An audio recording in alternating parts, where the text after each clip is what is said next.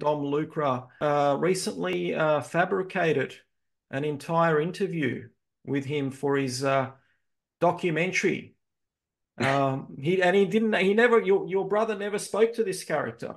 Firstly, you got to know the background of that character. It wasn't that long ago that he was part of Black Lives Matter. He's a well-known grifter. His so-called documentaries is the perfect example of that.